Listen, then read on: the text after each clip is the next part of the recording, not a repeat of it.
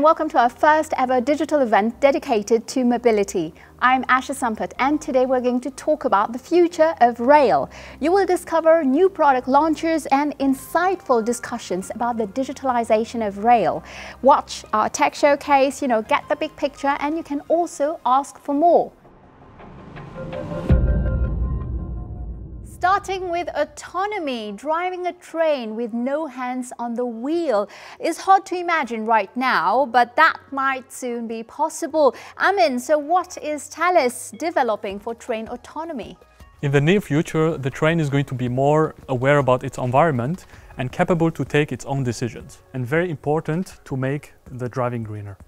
And with our solution, we are capable to run more trains close to each other. This will drastically improve the system global availability. It is also capable to run multi-applications at the same time. And as an open platform, it enables the use of advanced technology like 5G or cloud, but in still for applications. This flexibility is enhanced by the new field element controller, which supervises and controls all the equipment in the field.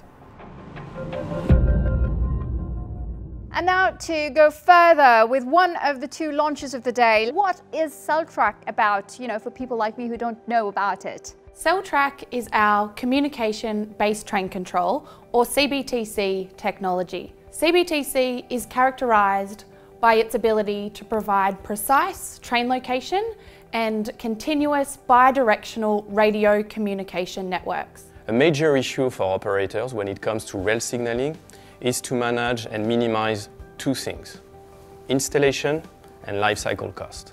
Our new infrastructure meets those needs by reducing the amount of wayside we need on the track side. Well, next generation positioning is the first step to autonomy, and it's going to eliminate track bed equipment and increase reliability. Let's now examine what is at the heart of the system, the operation control centers. So, José Luis, tell us what's new about railway network control and supervision. The systems are more and more complex, so data overload is another risk for operators. Thanks to the processing of data streams like video or Internet of Things, the operators can focus on the information that really matters to make the best decisions at the right time. Thales has identified more than 50 use cases. Most of them are based on the crowd management. We have this new product which is based on artificial intelligence that provides passenger density on stations, on platforms, and even on board train using the CCTV cameras. The beauty of this solution is that it reuses existing infrastructures, and the data, the density, is computed in real time, centrally at station level or even on board the trains. So there are many benefits, and especially for the passengers, they can be guided on the platforms with the platform displays. Indeed, we have designed and tested this new solution with SBST, one of the transportation operators in Singapore. Talking about passenger experience, how can ticketing make the life of passengers easier, Carlota?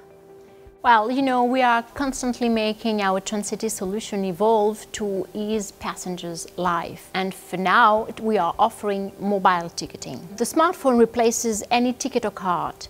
And what is unique in our solution, this is its web-oriented architecture, very powerful. Same technology as the internet giant, so no need to buy multiple tickets for a single intermodal journey. I just need to tap, and here I go. And that's it, I can travel. For the future of ticketing, we are currently working on totally hands-free solutions. The hands-free solution can be installed in the stations with sensors without even touching the already existing devices. Well, that's it. Today we've shown you a brief overview of some content and demos, and I encourage you to visit the Thales Smart Mobility website to discover more. Well, thank you very much for watching, and until next time, goodbye.